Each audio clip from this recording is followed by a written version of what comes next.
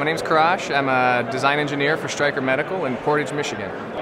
We do ambulance cots, beds, stretchers, anything that a patient will go on and be transferred from, when they're hurt all the way to the hospital until they're treated and have to be in a bed for a little while. Anything they're laying on is what we do.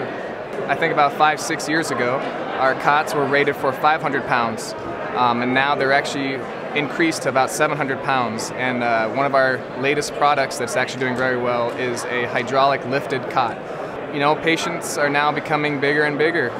It's sad to say, but I think the average patient now is about 500 pounds being transferred in ambulances. So all these physical constraints are weight. So, EMTs are going to be lugging this around from their ambulance to the patient's house. Not only their house, but they could be in a field. So anything that has to roll well, it's got to be small enough to be able to go through apartment buildings.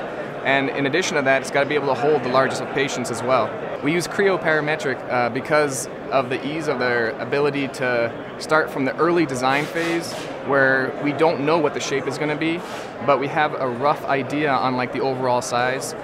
And having that parametric ability to go back and being able to control different heights, different widths, and have the model, regenerate by changing a little thing that marketing says they want to have a different diameter or different radius here or here. I can go back all the way to the beginning to my skeleton, change it, and it propagates through the whole thing. It'll propagate through 5 different plastic parts that are actually included in the master model.